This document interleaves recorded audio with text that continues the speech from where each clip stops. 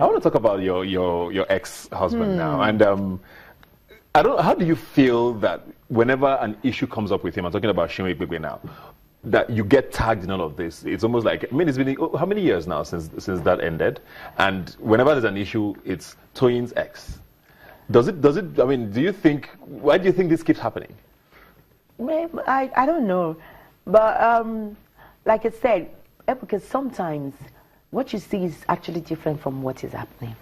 So when people say Toyin's ex, I just laugh and like, okay, it's part of the price to pay for pain. Do you regret that relationship? Of course.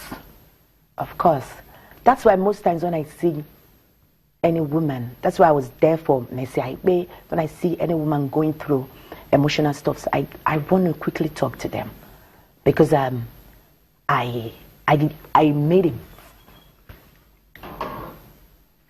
You want to make me cry, but no, I'm not gonna cry. I made a terrible mistake, which so